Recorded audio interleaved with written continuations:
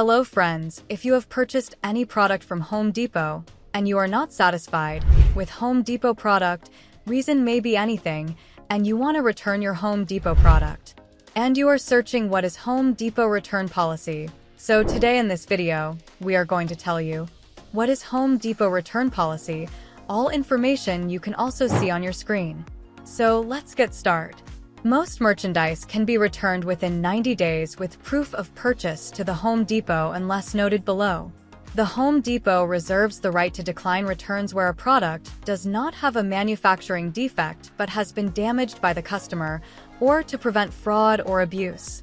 If your purchase was made with the Home Depot Consumer Credit Card, the Home Depot Pro Extra Credit Card, Commercial Revolving Charge, or the Home Depot Commercial Account, you have 365 days from date of purchase to receive a full refund, unless noted in in-store return exceptions, online return exceptions, and/or return policy exceptions below. While most plants are returnable within 90 days, perennials, trees, roses, and shrubs have a 1-year guarantee and can be returned for store credit. And some return period you can see on your screen. How to return your item. Bring it back to any of our stores. Find your local store.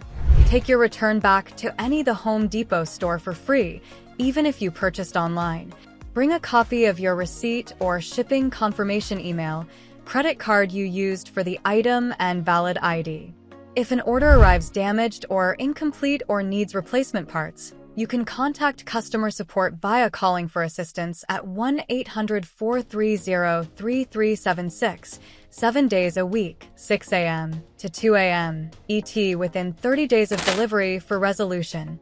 Hope now you know what is Home Depot return policy. If you like this video and get all information, then please hit a like button and don't forget to subscribe our YouTube channel. Thanks for watching this video.